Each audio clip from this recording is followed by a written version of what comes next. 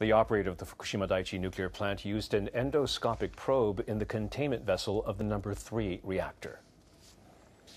Workers with Tokyo Electric Power Company inserted cameras and measuring instruments down a pipe leading inside the vessel. The workers found radiation levels as high as 1 sievert per hour. The levels were lower than in the containers of the number 1 and 2 reactors. They also confirmed that the vessel was filled with about 6.4 meters of water. TEPCO officials suspect that most of the nuclear fuel in the number 3 reactor melted through the core and fell into the containment vessel. But workers were not able to see the bottom because of what appeared to be accumulated dust in the water was blocking their view.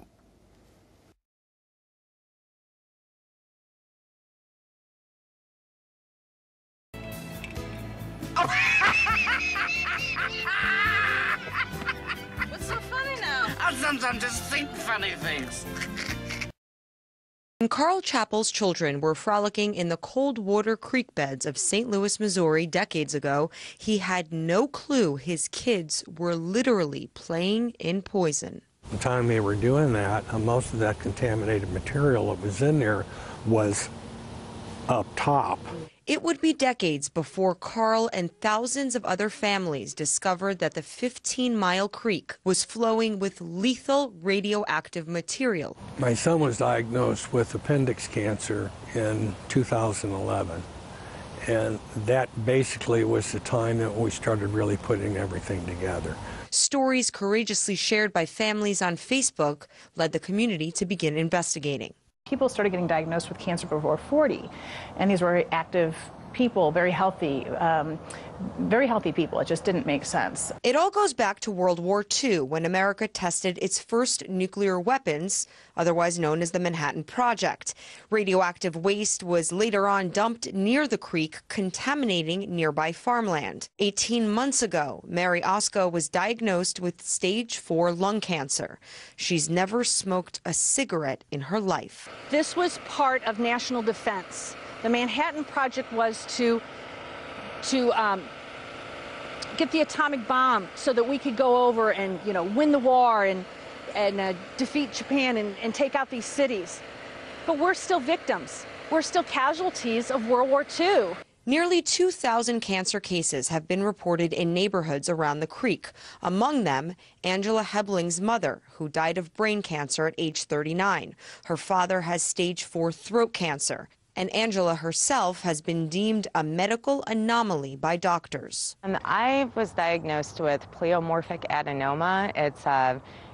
It's a tumor that's in your parotid gland. From my own research, I've discovered that tumor is commonly seen in Hiroshima bomb victim survivors. In June, the Army Corps of Engineers announced that it found more radioactive soil in various areas, including this public park. Our main goal is to make sure that we can protect human health and the environment. And what we're dealing with is generally a low-level contamination, but it does pose a long-term threat, and that's what we stay focused on. So right now, if you walked over a spot that has contamination, chances are it's 6 inches to several feet underneath clean soil. For Carl Chappell's family, that long-term threat is very real. His father died of cancer at age 48, and just a few months ago, his son suffered the same fate at 44 years old. He did pretty well the first couple of years, but it was in March of 2014 is when he really had gotten sick, and then it was beyond anything that they could really do for him.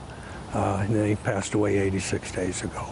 The Army Corps of Engineers has spent 17 years excavating and cleaning up the poisons of Coldwater Creek.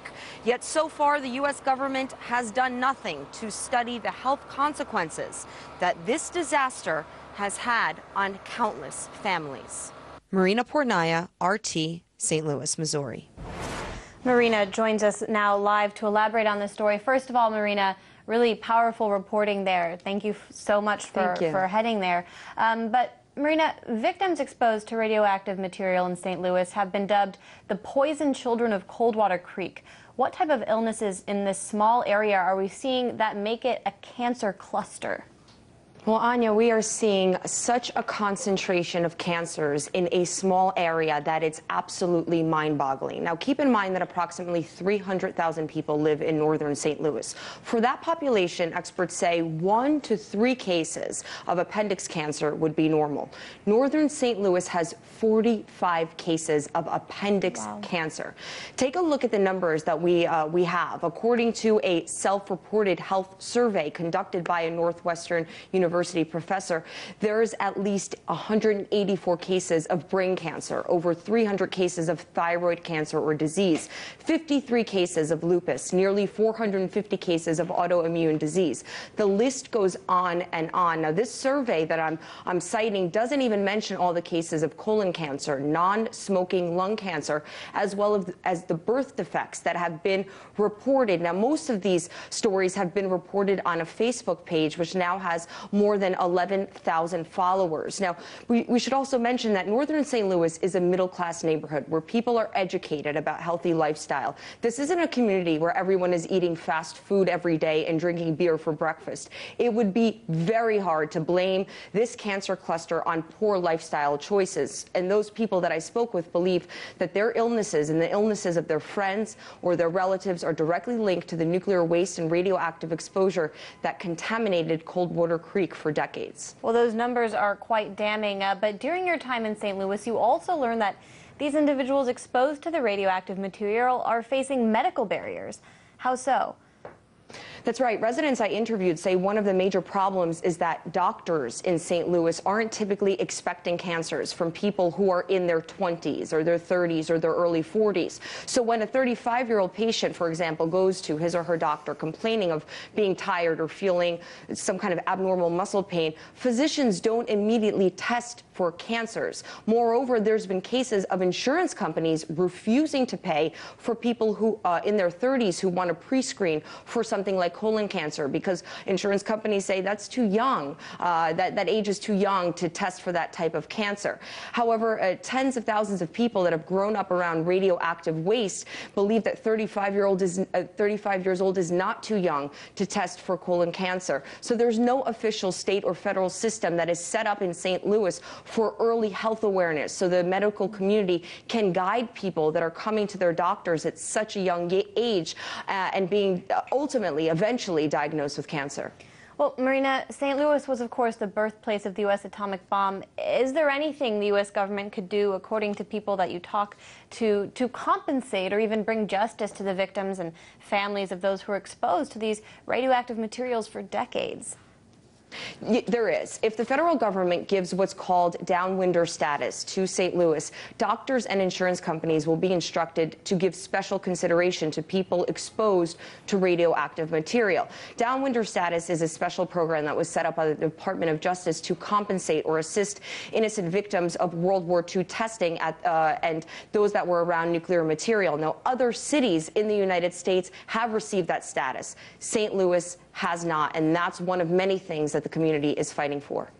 RT correspondent Marina Portnaya, thank you so much for breaking all of that down. Take you back to our two big stories of the morning developing in Nye County. Emergency officials are in Beatty after a fire broke out at a radioactive and hazardous waste processing plant. This all happened as the area is dealing with the lingering effects of the weekend weather. Yeah, double whammo out there. 8 News Now reporter Michael Stevens has been live out there with the latest. What's going on, Michael? Petrania, Brian, good morning to you. NHP is blocking off the northbound area of 95. You can even see a semi right now that they're speaking with, a semi driver, telling them that this area, 17 miles of 95, is blocked off because of yesterday's storms. Now, anyone coming north, just like this semi, is being detoured. Many of the people are even parked off to the side waiting for this route to reopen. Meantime, again, as you mentioned, this is not the only thing emergency crews are dealing with at this hour. About 45 miles to our north, near the town of Beatty, emergency crews have been dealing with a fire at a U.S. Ecology. That's a hazardous materials waste facility. According to Nye County Emergency Management, the fire started about 8 miles away from any populated areas. We're told because of the materials inside the waste site, the air quality is being monitored right now as a precaution, and also because of rain damage to the roads. Beatty and Amargosa schools are closed for the day. Around 1 this morning, we also did receive a statement from the governor's office about what's happening.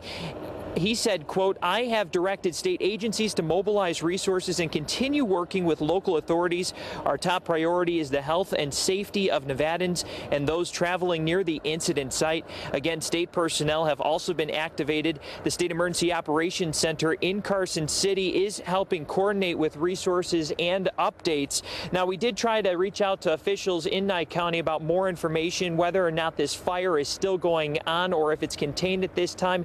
They said that they'll be updating us with more information at about 10 a.m. and we'll be out here live all morning long until we get those updates. For now, reporting live, Michael Stevens, 8 News Now. Beatty, Nevada, AP.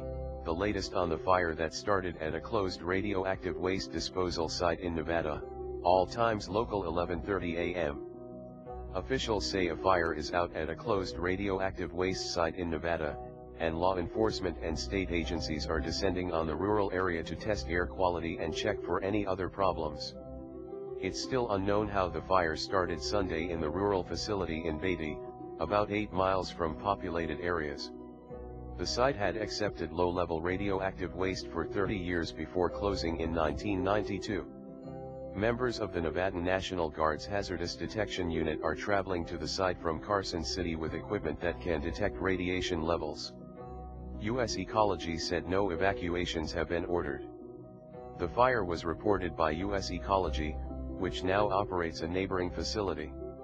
The site where the fire started is now under the control of the state's Department of Health and Human Services. Beatty, Nevada, AP.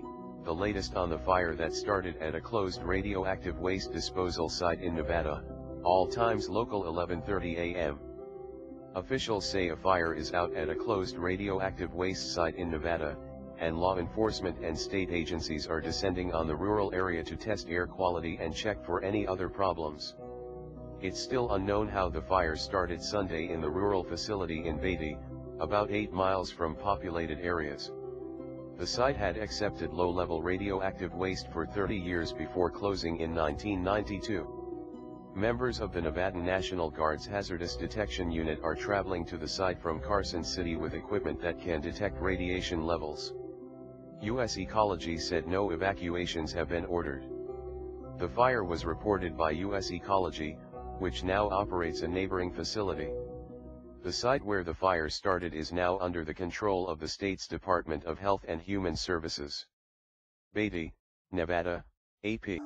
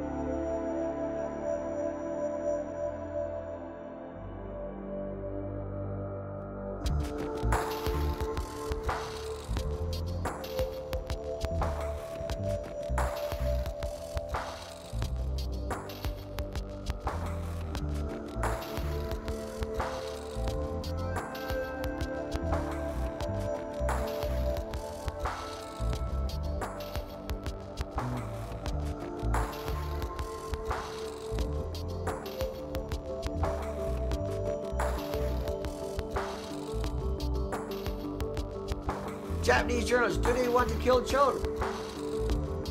Adults in Tokyo are insane. Watch nursery school children on contaminated playground equipment. The radiation is in the holes. No dosimeters. You think a kid knows what a dosimeter is? Huh? Do ya? Nothing more scary than seeing a bunch of kids marching off to school with dosimeters. This can't be any worse. Imagine being a mailman, you have all these kids going past you with dosimeters and you're new on the job from another prefecture, not always eating up TV, not paying attention. How'd they get this job, I wonder? Well, the last guy had a heart attack.